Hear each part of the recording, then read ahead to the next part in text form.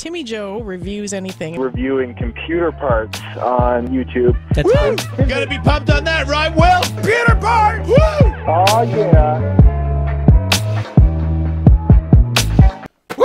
What's up, my friends? Hi, what's going on? We're talking Timmy Joe, making videos about computers on the internet, and I have a treat especial for you today.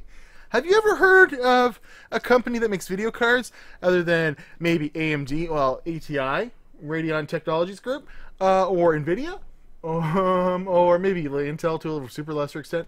Yeah, what, 3DFX, Voodoo? You know, there were back in the 90s several different graphics cards players, and you know, a lot of them died out, went bankrupt, weren't able to keep up with the times, and then this little guy comes along. I think one of the last vestiges of an attempt to make a graphics processing unit for gaming that would be able to compete in that space. We're talking 2003 here. 3DFX had already been bankrupt and bought out by Nvidia at that point, and all the little lower guys. There was a Chinese company by the name of XGI that made this and announced it, and it looked like the salvation for the non-green or red gamers might actually happen. It's a dual graphics card solution that I don't have here today. I have the super budget version, and I wish I don't know if anyone has one of these. Send it to me. But no, we're here to talk about that. We're here to talk about this. This is the Volari V3, and it was probably direct competition to something like this. The Radeon, here we go, 9200, a budget solution, okay? Around the same specs as this. These are 128 megs, 128 megs. Same type of, look at, it's even got DVI output, and then I'm going to have to record this all squirrely because it doesn't do a resolution that my Elgato will talk to. So we're going to fire this in here in my AGP x 8 slot. I think that's what, anyways. Boom, this is my Windows XP test system, and it is, it's got P4 in it, it's got some RAM, I even forget the specs, I haven't fired this thing up in a while. Well, I did like 7,000 Windows updates, to get this, make sure this video was going to actually start happening properly.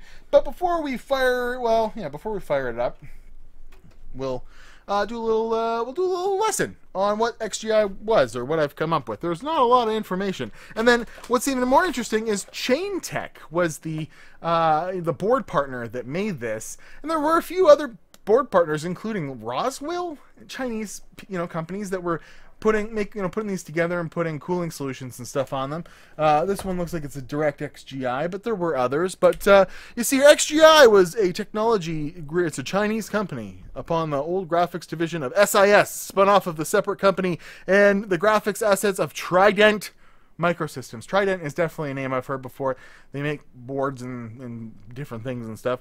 Founded in 2003, headquarters in Taipei. They had the announcement of the Volari Duo, which was what I had up on the screen there a second ago. And it was set to rival, some crazy solutions from Nvidia, and maybe try and get things out in the market. A few months after the announcement, the XGI graphics cards were found by enthusiasts and hardware reviewers to be less than competitive with the ATI brethren and Nvidia brethren. Some performance visualization problems blamed upon underdeveloped drivers, which is always a huge problem. For even an existing architecture, when you bring in something new and you're trying to compete in a space that's already been there, understandable, you might run into problems. Now, there were several different ones announced and launched. There was Volari Duo V8 Ultra, Volari V8 Ultra, Volari V5. These are different variations on the silicon, and this one's the lower end V3, which was actually sort of considered a decent budget option. It was cheaper than these at the time, and it kind of had a little bit better performance as far as the research would suggest. But here, if we check this out, we see here that they were cards. There was a couple more announced. There was some Z series, and then some that were developed by the Trident team, the V3, blah blah blah. But they were bought out essentially and kind of dismantled after a short time.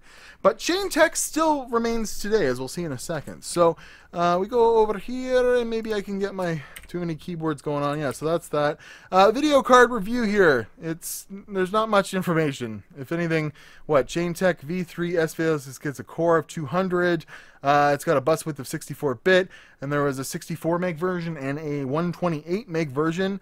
And yeah, not much information. It has a good overclock ability, apparently. Maybe we'll see if we can, I'm gonna have to use this probably, which is going to be fun, to install the thing. I have made sure it works, but I have not gone as far as to even run it or anything. So yeah, this is what some of the dual graphics card solutions look like. And there were basically that's crazy to throw two of these on one card when you're having trouble even getting the drivers working for the single GPU. But they looks fun. Anyways, moving on. Got some stuff going on there. So the Volari V3 on September 15th, 2003. Volari was a budget video card available in an AGB 8x interface with Walton Chaintech Corporation of Taiwan. The V3 similar in performance, but generally cheaper than the ATI Radeon 9200 SE. So it's awesome that I actually have two boxed versions, which we might look at if a little bit later on. Sapphire versions, one is a PCI and one is an AGB, so we could even test some stuff on that. Let me know if you want to see that kind of stuff on the channel. But there's not much information, like Chaintech Technologies Group, they're still around. I've seen some references to that, but it's they're basically board makers, and they do develop some Nvidia hardware. Maybe. But this is all Chinese stuff that would be pretty foreign to here in the Western Hemisphere, the Western side of the world. So yeah, Chaintech. And then, yeah, they're listed as an NVIDIA graphics partner. This looks like some fast-growing motherboard manufacturer. They make motherboards and various other things. I've definitely seen some sound cards that were Chaintech, stuff like that. So that's about all the information I could come up with this. So I guess all we can do is dive in, and we'll see what the hell's going on. So it does have DVI out, and it does output to this 4K Asus monitor. So that's fun stuff. Here it is working, and good stuff. And is this turning on? You're gonna turn on? Of course, we're running Windows XP, so I had to go through a battery of Windows XP updates. I didn't even know. They must have failed to install, because I swear to God, I went through that whole hour-long session before. I've been installing 123 updates on the IDE hard drive. Man, not fun. Loading. So I have yet to install the drivers. So let's go ahead and fire the disk in there. Hopefully my CD-ROM works. And the Teletubbies come to play. Exploring this CD, change resolution, install graphics card driver. Definitely going to need to do that. It is, oh wow, look at that Macromedia Flash player with a little cube. That is so cute. There we go. It's a Pentium 4, 3.6 gigahertz. And, yeah, well, this is what's happening. It's trying to install. Don't fall down, you bastard. There we go. Okay, it's working. Oh, yeah, I want to restart my computer. Yes. Now, I didn't search the internet to see if the Teletubbies have provided a better graphics driver for this. I'm using the out-of-the-box one, which probably is going to be a bad idea. But we'll see if it can run Crysis. That's what I'm most interested in. So, I will spare you this. Click the fingers. There we go! Oh, man, over the hills and far away. My little dudes come to play. Is this working? Oh, we see there's a right-click menu for it. So that's kind of fun. Oh, look at that. We got little things down here. That's fun. Alright, once it's loaded, I'll click my fingers. Oh wait, I figured it out. Okay, so first off, just in case you want to know the specs, it's a P4 660 with 2 gigabytes of SD RAM. And it's some nice OCZ RAM. The system is usually a little more responsive than this. I think it's just still installing the updates and the drivers and what have you, but it's good. And we see that the graphics driver seems to have installed fine. And then when I right click the screen and I hit this, I was expecting a pop-up of some sort telling, saying, hey, look at this properties or whatever. But all it does is it pops a tray icon up that gives you one monitor, so you can double click it and it say one, or you can output to a VGA with this card as well, I guess at the same time, as well as there's a TV out on it, like an S-Video or like a splitter to like a regular video output component. There we go. Run 3D Mark. We'll see if this even works. I'm expecting it not to work very well, especially with the drivers that came with the damn thing. But we'll see. Maybe we'll get a little bit of Wings of Fury, going on. That should be fun. Oh, well, it's working. It's 9 FPS, 21 FPS, 27.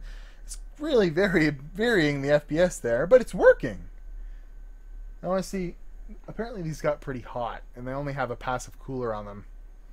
It's warm. I mean, it's working, so I'm not gonna pretend I'm Phil's Hardware or anything. This would probably be something that would very much interest him. All this old stuff, I used to play with this stuff back in the day when I was younger, and I had a ball doing it. Oh, black screen again. Is it oh no, trashed already? No. But to actually run these things so that you can consider this for some sort of retro build, I'm not the kind of unsupported video card. Might lead to unexpected results or crashes. That's interesting. Well, I can't even click. Okay, let's see if it'll load Crysis. I really doubt it's going to, but we'll see. Yeah, it's not going to run this. There's no freaking way. I might have to sign in. Now I know that you can't even use Steam on XP after a certain date, like coming up this year, so that's going to be kind of sad. But we'll see if I can get... I think I've got Far Cry installed on the Steam, not on the desktop here, so we'll delete this. Okay, we're running. I did a little bit of switching around. I got the things all loaded. I got 1024 by 768, 32-bit colors. Advanced options are all pretty much set to low. Anti-scopper filtering is at 1. So this is about as best a situation for this game. This is what I would have been running this game on back in the days with my GeForce 5200 or whatever I was running at this kind of time. So campaign, we'll load a checkpoint, training, last, load game.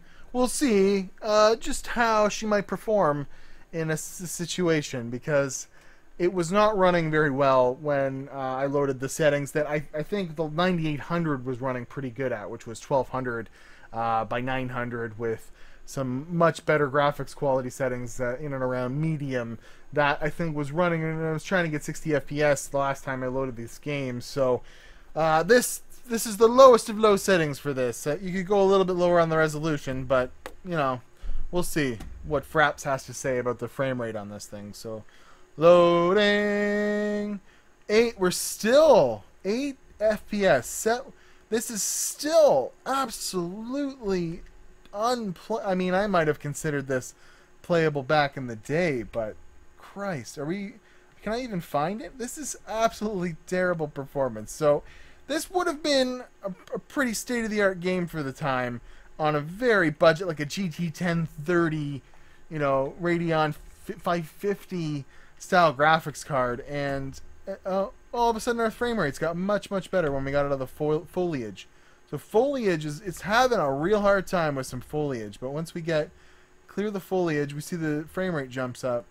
I don't know. It should have the RAM to play. Like, we'll see if it'll play Half-Life any better. All right, Half-Life's loaded, and it seems like it's working. We're at 800 by 600, and we'll go. Oh no, we need to put this low. Simple reflections. DirectX 8, there we go. Software level, DirectX 9. Hardware level, DirectX 8.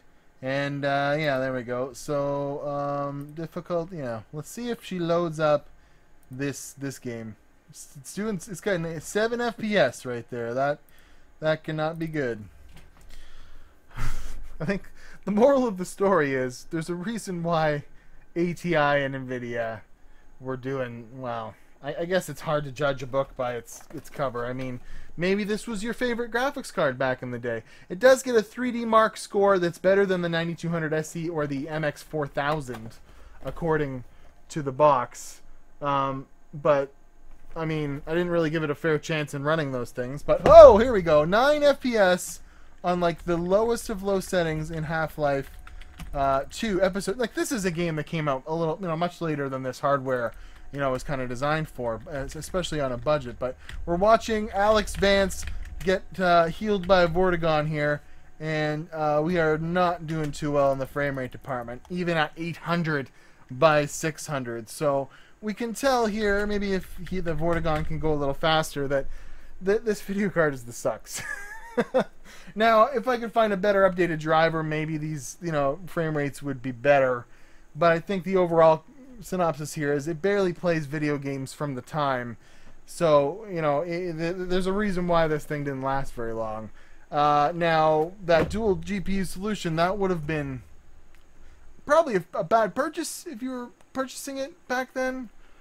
Let me know in the comments below if you've ever heard of the Volari V3 and what you think of it performance-wise. Maybe I'm totally off because I was too young to really, I was, just out of high school to really care about what's going on here. But if it can't even get, 25 FPS on the lowest settings at 800 by 600 in this game, I mean, what did Half-Life Episode 2 come out maybe 2004, 2005? Within 2 years, this thing was completely obsolete to play any video games. But I do remember a time where I would have acceptably played this on integrated graphics at this sort of resolution. So maybe if you had an old computer, it would have been good for you. Anyways, I'm not watching me on Instagram and Twitter. I'm gonna maybe look into some older graphics cards like this in the near future. So if you like this kind of content, I also want to thank everyone for checking out the most recent videos. Views are up there considering YouTube's kind of in a slump right now, and I got to thank each and every one of you guys who helps out the channel. Tyler for giving me this kind of hardware. There's lots of you guys out there who donate hardware or donate your hard-earned Patreon dollars to see me fool around with computers on the internet. And big changes are on the horizon. I know I said July would be big. I'm going to try and make it big, but I think August is going to be even bigger, so that should be fun. But we will see you guys in another video. I want to thank you very much for watching. I'm Watching Me Joe. Go out and buy up all the Chaintech Volari V3s because, man, what an epic value for money on this old platform. I'm probably wrong. Sorry, Phil's Computer Lab. You're probably so mad at me. This is probably your favorite video card. I'll see you guys later. Bye! He makes videos about computers on the internet. You betcha. All I want to do is turn the computer off. Every time I do, it's like, well, I already installed 200 updates. Why didn't I turn Windows Update off? I mean, why is there so many Windows XP updates? What does it matter?